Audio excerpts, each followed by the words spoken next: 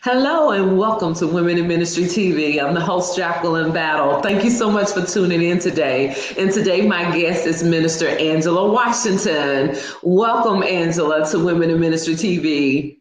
Good morning, Jacqueline. We are blessed to have moments. Amen. Thank you so much for coming on to share your ministry with the viewers of Women in Ministry TV. You and I got to know each other through Christian Women in Media. That's how we got connected. I saw your information and reached out to you. And I thank you so much. Now, Ms. Washington, for those who do not know you, tell them a little bit about yourself, your ministry, and how you come to know the Lord.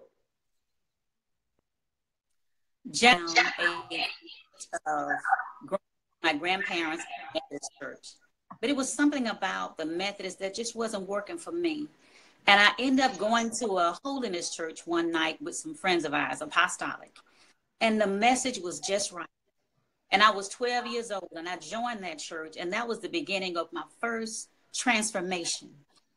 I was an ordained missionary in that church at the age of 12. And I spoke at other churches. And it just gave me a sense of somebodyness.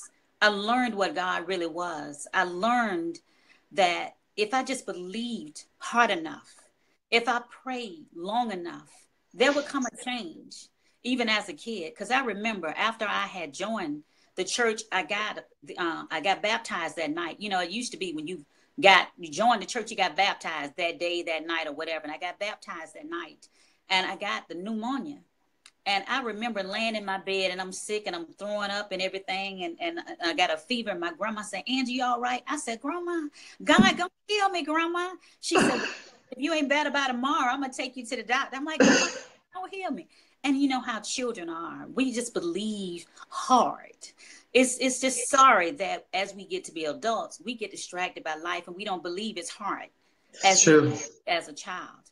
Well, that was my first transformation. I was So you got healed. You was healed the next day. When I went to the doctor, that was my best day in like a whole week. When I got up that morning, I'm outside playing in front of the doctor's office. It was like Grandma wasted her money taking me to the doctor's office because we lived 30 miles from town. So she had to pay someone to take us to the doctor's office because we didn't have a car and we didn't have a horse or anything like that. Well, you know, I grew up in the country. We had a horse, but they had sold the horse. You know. Now you talk like you sort of aged with, but I didn't think you to be back there when they had horses and carriages now. No, horses and carriages, but we did have a horse. We had 10 acres of farmland. We had corn and stuff. Okay. We had an outhouse in the back. We had a 2-seater outhouse tank. Now, most people like outhouses. What is that? I think we lived with the outhouse for maybe 1 or 2 years when I was growing up, and that was it. And we finally got indoor plumbing, so I totally get it. Aunt Rosa had a well at her house, so we had to walk up to her house with the bucket and then drop the bucket of the well down, you know, and pour it out. Yes. You know, wash the clothes on the back there. Yes. In the apron, you drop them and hung them up. And, you know, so that's what I grew up with. We never did get inside the entire time I lived there. And that was one of the reasons why I moved to Jacksonville, Florida, where my mother was, because she lived in the city. There was a laundromat across the street. There was music everywhere. I could get clothes like I wanted to. You know, there was inside plumbing. That was awesome. You know, I could go to concerts and things like that. But also, Jackie, I wanted to get away from the church. I was 13 and a half at that moment. I wanted to do things that other 13 and a half year olds did. I wanted to dance. I wanted to go to parties. I wanted to go to concerts and things like that. I knew I could not do that in the church. And being a hypocrite was not one thing I wanted to do. That was one thing, that was just the first thing in my mind to do. It was better to just walk away, to get my license back to the pastor and to walk away and come to Jacksonville. And that's what I did. But in the process of running, I ran exactly to where God gave me my greatest lessons in life. I learned what it was to have a mother that dealt with depression. I learned what it was to not wait for God to make choices for me, for my companion, to make my own choices and fail every time. I learned what it was to have a child out of wedlock, 2 out of wedlock, and to have to struggle to take care of them. And I learned what it was to go to college, to have something better for my children, to catch city bus behind city bus, walk many a mile to go to work and to go to college to get my education. And then I moved to Tennessee, where my second transformation came. I found a peace of mind, Jackie, for my first time in my life. It's a beautiful thing when you can lay down and not have to hear gunshots, not have to worry about going out the door and somebody trying to do something to you. It's a beautiful thing to have your own car and have a salary job and be a peace at what your bank account is. But my son had a situation and I had to take him back to Florida for a while. And there I learned what it was to put my child's life and everything about his mental health and spiritual health ahead of everything I had ever known. There was another transformation.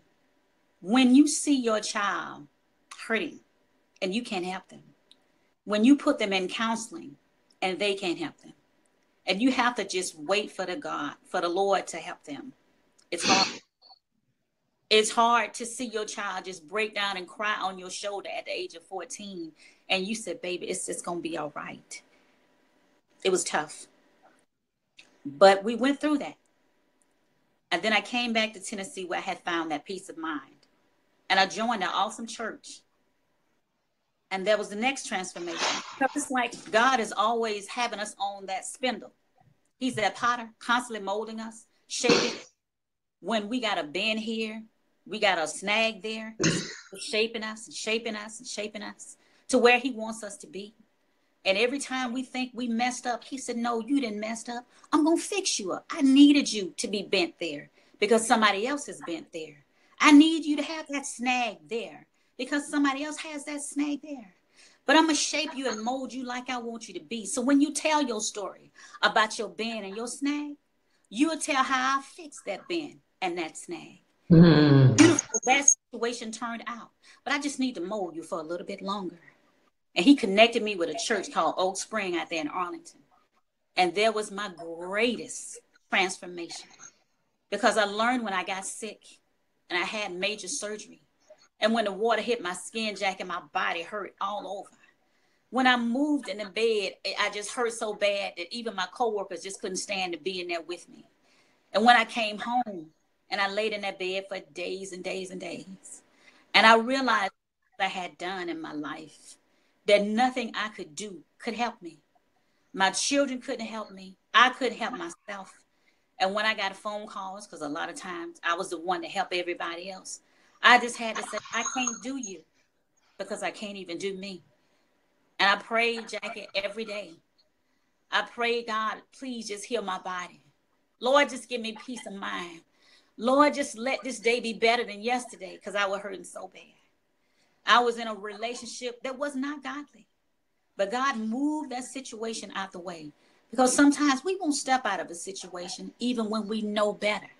But God says, I got it. I'm going to help you when you can't help yourself. I'm going to move this because you won't move it because I need more time with you. And so he moved a lot of things out of my way. And I learned that I could only trust in him to get me out of my deepest and hardest situation. And I got to this place, Jackie.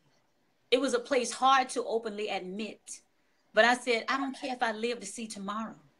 I'm going to praise today. Because today is all I have. This moment is all I have. I actually don't have the entire day. This moment is all I have. And so I'm going to praise today. And I'm going to enjoy today. And whatever happens tomorrow, it happens. And if I see it, I see it. But if I don't, I have enjoyed it.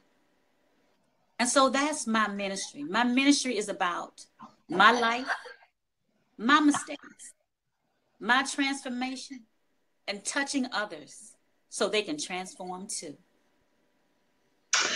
My God, praise the Lord. I mean, transform. And God has wrote a book about my life and the transformation that God did in me, because that's it. A lot of times we go into church and we doing church activities, but we haven't been transformed. Until God transform your life. And that's the only difference you can make in you can make in others' lives when you've been transformed, because you can go and help and transform somebody else.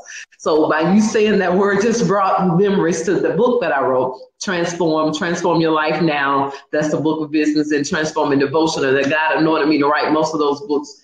in maybe less than a week or so. God is just so faithful how he gets in our lives and transform us and just make us a blessing. Amen. And like you said, where we've been bent, we can go and touch somebody else that has been bent in that same place. We don't want to go through anything because, you know, it hurts and it's painful, but it's not just to keep among ourselves, but it's to go and minister and to strengthen our brother, as the word of God says.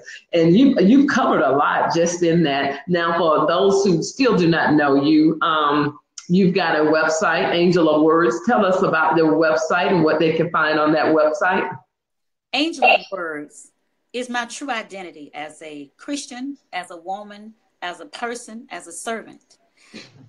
It is about my journey, my entire journey, what I told you, without the outhouse. It is about how I joined the church as a teenager and left. It is about how I joined this church here in Arlington, Tennessee, and was transformed to my greatest and strongest person. I have poems on there that people have asked me to write about family members that have gone on to be with the Lord. There are people I befriended on Facebook that I just wrote something because God gave it to my heart and they were very appreciative. Because God has given me a great gift of words, but he has given me a connection from spirit to spirit. I can feel people hurt. I can feel their joy. I can feel their struggle. Sometimes it's a hard thing to deal with, Jackie, to feel the emotions of another person because it's a weight that you carry. Sometimes it's a little heavy, but I'm thankful, even though it's heavy, because people need to know that you feel what I feel. That's about the poetry. When I have poems on there that people read and they say, that's my story. I said, that's your story? Because that's my story too. God has connected us in so many ways. We are not as different as we think we are. That's true. We may look different color. We may have different social statuses. Our parents look different, but we are in essence the same.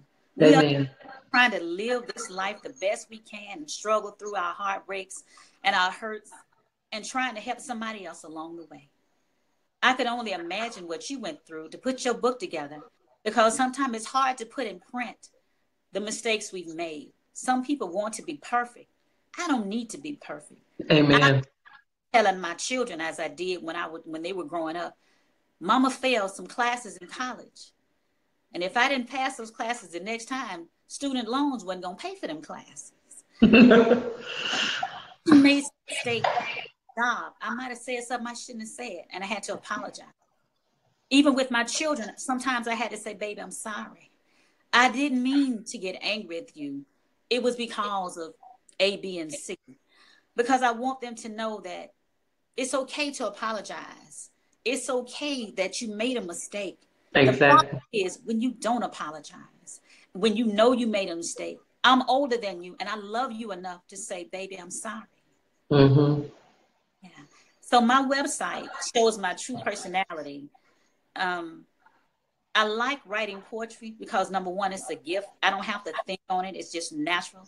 And at times God just took my brain until it just hurt because I just wrote 4 poems, 5 poems. I remember, Jackie, one time I wrote 10 poems in my bedroom one night. My God. And another night I wrote 12 and I was just exhausted. And then I could relate to when I saw people on television saying that they stayed up all night long because they were artists. They were thinking something, writing something, painting something, doing some kind of music, and they were caught up in the moment. Sometimes you can be caught up in the moment that God puts you in, that season of thought. You know, I go to church and I have an anointed pastor, Pastor Michael Martin, and pastor can be preaching and I'm just writing all over the church programs, Jackie. Whatever he's saying is sparking words in my head. To the point, sometimes I ask somebody to sit next to me, can I get your program? Because I ran out of paper. Girl, you need to take a book to church. I started taking a journal because things are rolling around in my head, but it's messages for somebody else. Somebody else knows that you have a loss you haven't dealt with. You haven't dealt with grief properly. I know this feeling personally. When my dad, my sister, my stepmom, and nephew died at once, Jackie, it was hard to look at 4 caskets at one time in Soberton, Georgia. When you sit there and look at the person that gave you life, your sister that shares the same bloodline that you do, Your stepmom that you've known as long as you've known your own natural mother. You remember when Jimmy was first born. When you see people that you love and you have to say goodbye all at once and you weren't prepared for it. Sometimes you think you cry and you let it go, but you can lock it in your heart.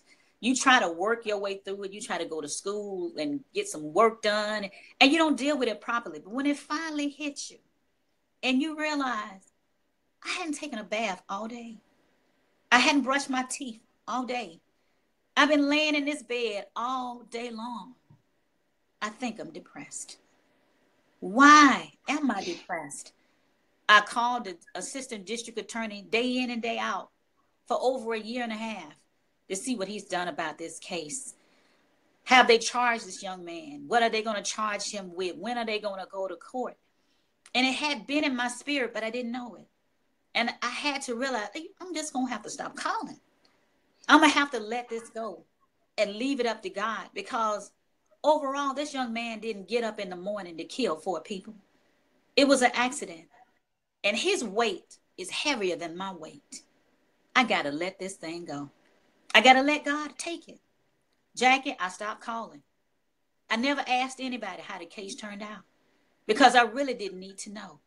What I needed to know, that God had removed that weight off my shoulders. That's all I needed to know. Poetry talks about grief. It talks about God's mercy. I'm a speaker as well. I speak a lot at Christian Women in Media in Murfreesboro and some other churches within Memphis where I live. I love to speak into people's hearts, Jackie, because it's a pouring of my spirit into your spirit. We're exchanging emotions. We are exchanging stories. People talk to me, they say, oh, I just love your poetry. I just love what you said, because I intertwine speaking and poetry together, because they all are my message of ministry. We all need healing, but we all need to know that we're not the only one in this battle. And even though you can't see God, you can't hear him, you can't touch him, he hears you. He's touching you. He's loving on you every minute. Just wait and be faithful. And in his time, he'll let you know, baby, I was always there. Amen. I mean, I can just sit here and listen to your message. I do want to go into, and I just don't want to bring it up, but did your family members get killed by gunfire, or did they get killed by car accident all at one time?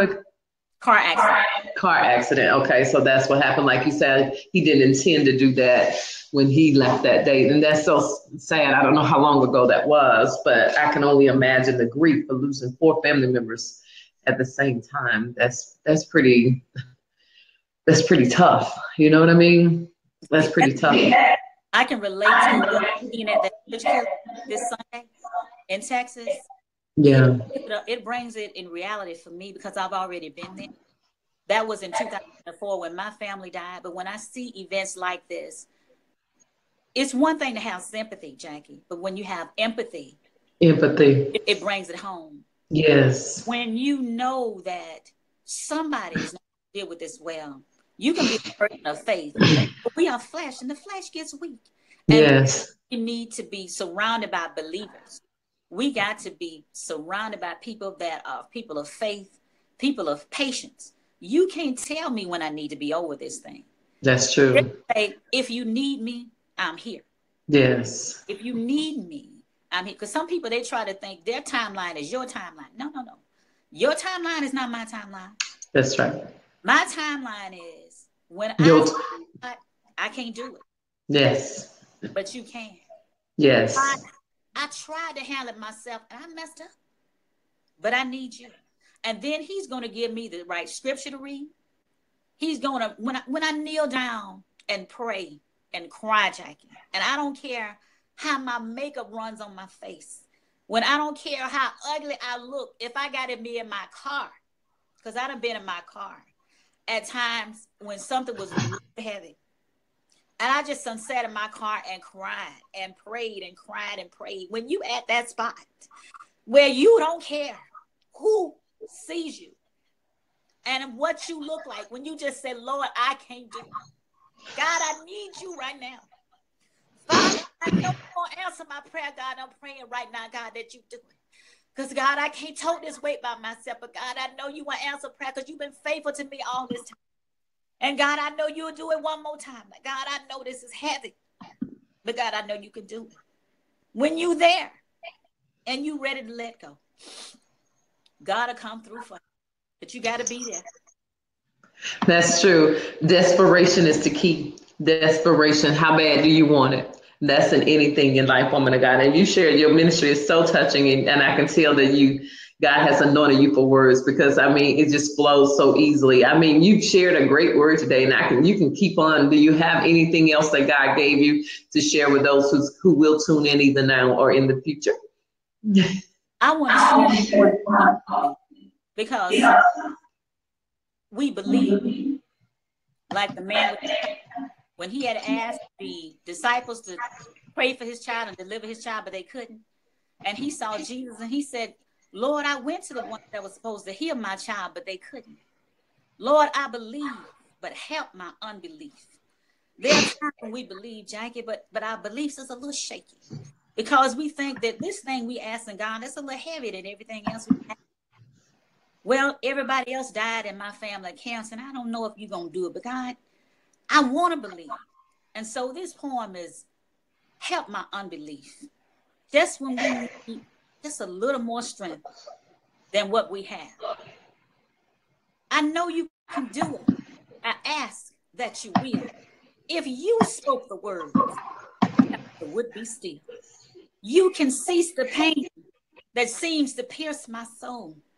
But if you never do, my praise will still be bold. I know you can do it, but help my unbelief. Sometimes my faith will falter when there's no relief. But you and only you can make me understand. No matter my condition, I'm always in your hand. That's what I wanted to share. Amen.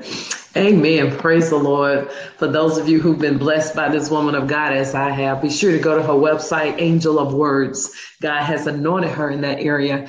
God gives gift to men. Amen. And she writes gifts of poetry for bereavement, for weddings. So if you need her, be sure to reach out to Minister Angela Washington. If you're not following her, I'm sure a Facebook page will be a blessing to you, but do visit her website. Any other words, woman of God, that you will have to share before we sign off today?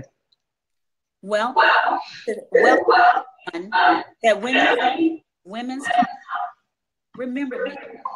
If you want someone that can pour into the life and the hearts of the people at your church, at your community, at your function, remember me, because I know how to share my love, my pain, my hope with you. We all have hurts, men and women. Men hurt like everybody else, but they think I gotta be macho, I gotta be leader. I can't show my pain. Brother, I want you to know it's okay. When you with me, we all safe. We can show our pain and we can grow together and you won't be judged. Let me be the next speaker and let us grow together because we are only strong when we help each other. Amen. Amen. And on that note, I thank you guys for tuning in. It's been a tremendous blessing today, woman of God. I've been touched by your ministry. To hear it for myself the very first time. A lot of times I don't know these women of God who God has put on the broadcast until they're on this broadcast. And I just sense the presence of God during this time. I am enamored by what I'm feeling, and your presence just through the screen, through this broadcast has been a tremendous blessing, and it's touching me. So for those of you who need a woman to speak, woman of words, God has anointed her, angelofwords.com. Go to her website, go to her Facebook page, and do ask her to come speak. I'm sure you, like most people and myself, whatever the love offering is, you don't have an honorarium like some people need $10,000 and all that kind of stuff. I'm sure she is whatever gift that God has put on your heart to bless her with. A free will offering, is that what it is? Yes, that's the word that I want. Amen. I'm going to your website. I can't wait to read some of those angel of words that God has blessed you to read, to write. And I can see that coming in a book. I do see that. You take those poetry, that's your book right there, and just put them all in a book. And my goodness, And but anyway, God bless you so much, guys. Don't forget to register a single woman with children, small children, for this Thanksgiving $50 Walmart gift card. The deadline to enter that is November the 15th. Please email me their name and information to womeninministrytv@gmail.com. A single mom, we're giving away a $50 Walmart gift card for Thanksgiving to a single mother that needs probably some assistance. And thank you so much, woman of God. I've been tremendously blessed by your words. Don't go anywhere, guys. Thank you for tuning in. Be sure to go to her website, Angel of Words. And she's available for all speaking engagements, women's retreat, conferences, and a glow. I'm going to be sure to tell people in a glow, because that's who I'm affiliated with, about your ministry. God bless you. Thank you so much. Have a marvelous day, everybody. Thank you, Minister Washington. God bless you for tuning in. May you have a marvelous and wonderful day in the Lord. Be safe out there. God bless you. Everybody.